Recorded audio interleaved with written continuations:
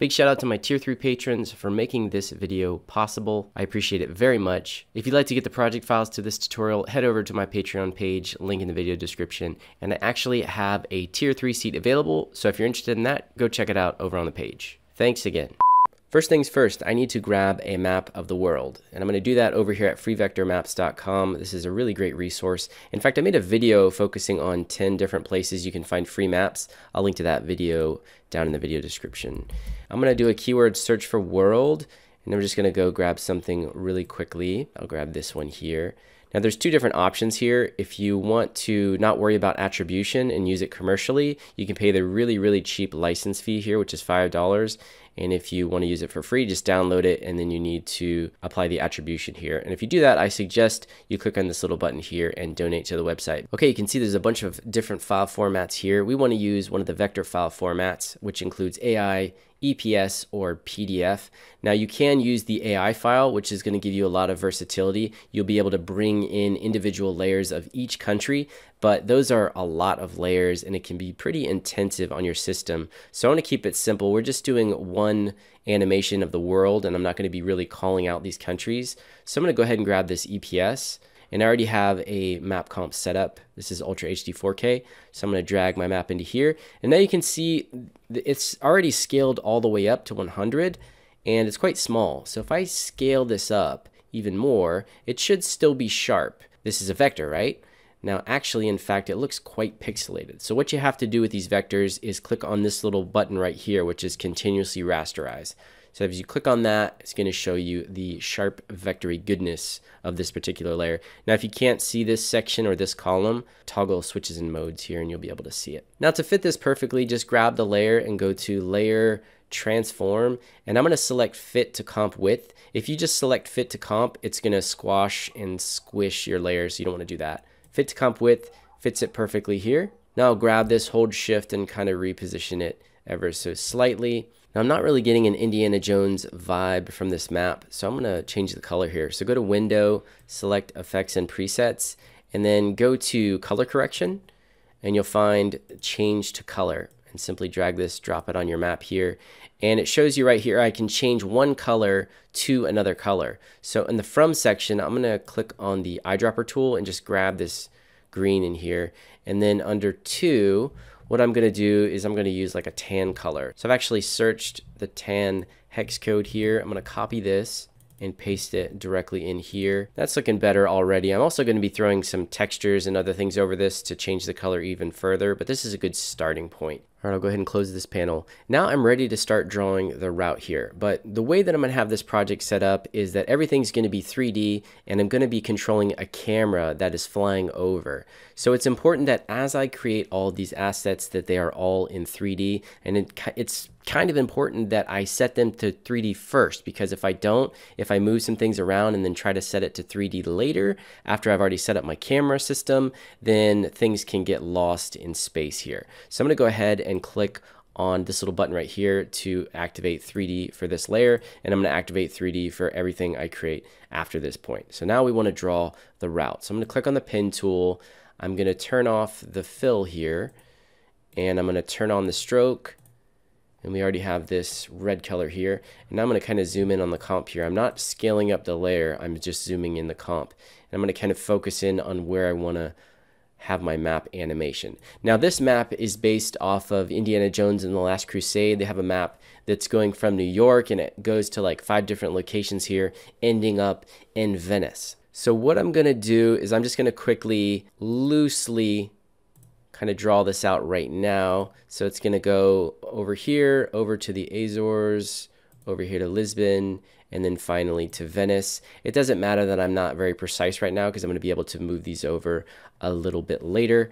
So now I have this route. I'm going to call it route. I'm going to set it to 3D. Now to control these points and to be able to reposition these, I want to have null objects connected to all these points. The other benefit of this is that when I add labels or map markers, I can basically just attach them directly to those nulls, and everything will follow the null, and it'll be a super nice workflow. So the way to do this is I grab the route and I do a keyword search for path so that I can grab the path here, And now I need to go to Window and look for this little script down here that comes with Adobe After Effects. It's called Create Nulls from Paths. So click on this. It's going to bring up this panel here.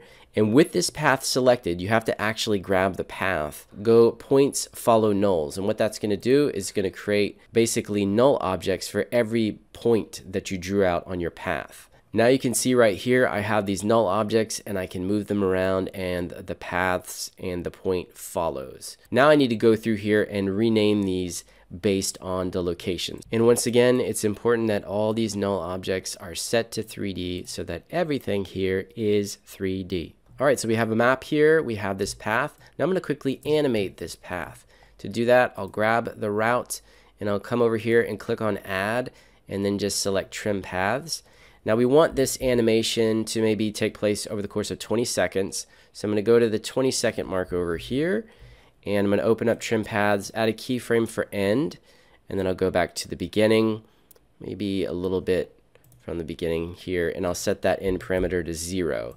And now what that will do is that's going to give us this little animated path here. Once again, I'm just kind of like mouse wheeling to change the magnification level of the comp here. I'm not moving any of these layers. In fact, I probably want to lock my world here so I don't accidentally grab it and move it, because that would throw everything out of sync here. Alright, now I'm ready to add my camera system, and the way that this is going to work is I want to have another null that is controlling the camera. I don't want to have to manually animate the camera flying around. So I'll go to Layer, New, select Null Object, hit Enter to rename it, and I'll call it Camera Control.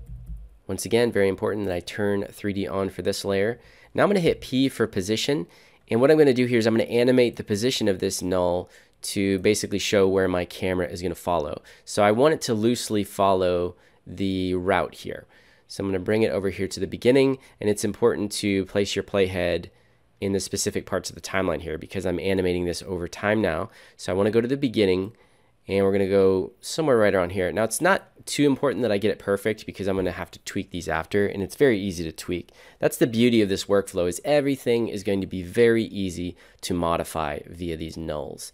So we'll start here. I'm going to add a keyframe for position, and now we'll move the playhead out here and just watch where the route is at. So the route's over here. Now I can just grab this null and we'll put it maybe right about here. Now we'll drag the timeline down further to see where this is at. So right about here. Now we want to grab the null and put it maybe right here.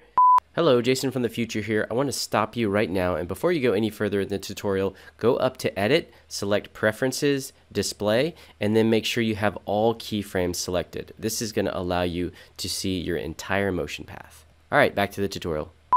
And then we'll come to the end here. When we get to Venice, we want the null to be maybe right here.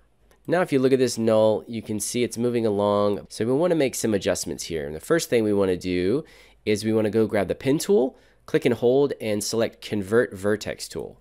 And what I'm going to do is I'm going to grab these two middle ones, and we want to smooth these out.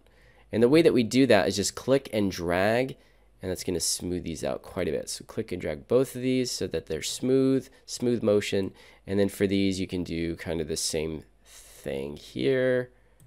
Maybe something like this. And now I'm going to go down to the timeline, and we want to grab these two middle ones. And what I want to do here is right click and go rove across time. And what that's going to allow me to do is it's going to give me the timing of this is going to be very smooth and linear. And even if I go down here and grab the beginning keyframe and go to easy ease out, if I want that to smoothly ease out, you'll see that these two keyframes change their timing to reflect that and to keep this all a very steady pace. Even if I go over here to the end keyframe, keyframe assistant, easy ease in, those come back. So now we should have like really smooth movement here.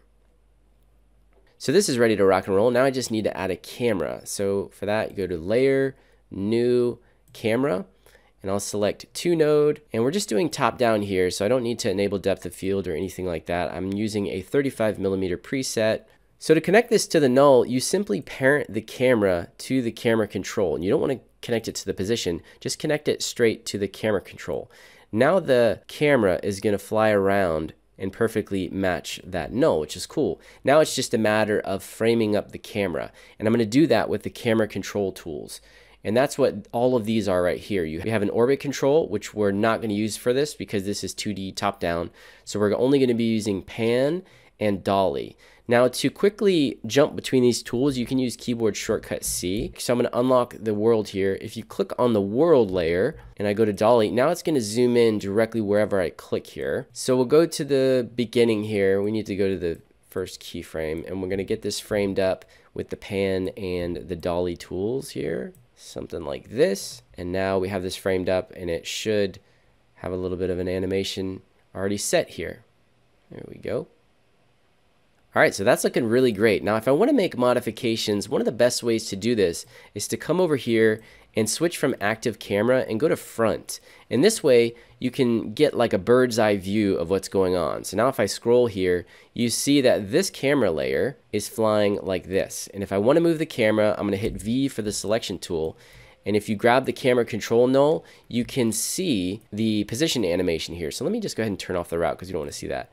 But you can see that if I just grab these keyframes, I can move these around and tweak this path ever so slightly if I want to. You don't want to grab the null here. You want to grab these position keyframes. And that's just going to make your life a little bit easier. And now to jump back, we just go to active camera. You can always actually go to, let me close this panel group over here to make things a little bit easier. You can switch this to 2 view, and then on 1 view you can have front. So over here I switched this to front, and then this one would be active camera, and you can tweak camera control right here. So let's say, you know, the path's quite out of frame here. So if I come back here and I grab that last in keyframe, I can reposition it here or move this one. Or you can physically bring it back like this or move it, make it a little bit slower. Okay, so I've almost got a completed animation here. Now I want to go grab a texture that I can plop over this animation. So this is a website called freepik.com. I'm going to search old paper texture, and it shows you right away which ones are free here. Any of the premium ones have the little crown on them. So I'm just going to go grab maybe this one here and download it. And once again, take note that it says attribution required, so be sure to check out the specifics of that. All right, I've got my texture image inside of my project here, so now I'm going to drag it and drop it just above the map but below the route, so I want to be able to see where to place this. I need to toggle on 3D here so that I can see it in 3D view. And you can see I only need the texture image to kind of cover up this area because we're so close up here. And you can see right now basically the resolution is looking pretty terrible, and that's because it's scaled way up. So I'm going to hit S for scale, and I'm going to start to scale this down and position it so that it's just covering up this particular area so that I'm not like wasting pixels here. Just need to find the size that works. So now we'll bring the playhead to the beginning and see if we still have the texture here. Indeed we do. So now I'm going to bring this back up above everything else. I'm going to toggle switches and modes, and I'm going to set the blend mode to multiply. And now we have this texture here, and it's looking quite strong. So I'm going to switch. Let's go back to 1 view and take a look here, and it's looking way strong. So I'm going to bring the opacity down, just fade it out ever so slightly. Actually, this is a really strong texture. So now it really depends on how gritty you want it to be. All right, now I'm ready to add some labels. So I'm going to click on the text tool, and I'll click right in here, and I'm going to type in New York, and I'll set this text to 3D. Now it sends the 3D text off somewhere crazy. You can see it actually, it's right over here. So to position this right over the New York area, I simply need to parent it to the null object of this path, or you remember we created the nulls to follow the points of the path. So now we can connect everything here. To have it automatically snap when I parent it, I just need to hold the shift key. So I'm going to grab the parent pick whip of the New York text, and I'm going to drag it over the New York null and then hold shift as you release it, and it'll automatically snap it straight there. So I already have set up the font here. I'm using Enter, and this is actually looking good already. I've set the kerning and the character size. I just need to right align the paragraph here to set it maybe over here, and that's looking pretty good. Let me go ahead and add like a little marker as well. So I'm going to click and hold. We'll grab an ellipse, and I'm going to turn off the stroke, and we'll turn on the fill. Pretty sure we're using the same color, might be slightly different. And now what I can do is if I hold shift and double click, it's going to create a perfectly symmetrical ellipse. We'll call this New York marker. Set it to 3D, and same deal. It's going to go crazy, be all big. So all I need to do is hold Shift, drop it on New York again. And now I'm going to search for the size parameter, and we want to bring the size way, way, way down. I'm going to manually type in something like 25 until we get it. Okay, so we want to do something like 10, and now just bring it below that text there. And what's cool about this is now when I grab the controller here, if I move it around, you can see that everything follows the point of the path as well as the label. And now if I want, I can drag these and drop them underneath my texture. So if I want the texture to be applied to these. Now I can just go through and add all the text labels and little map marker icons that I want to all these other locations and just throw in all the final touches. I will also turn on motion blur for everything and go ahead and render this out. If you really want to make it like an Indiana Jones map, go shoot some footage of yourself or find some stock footage and simply do a composite over it. And there you go.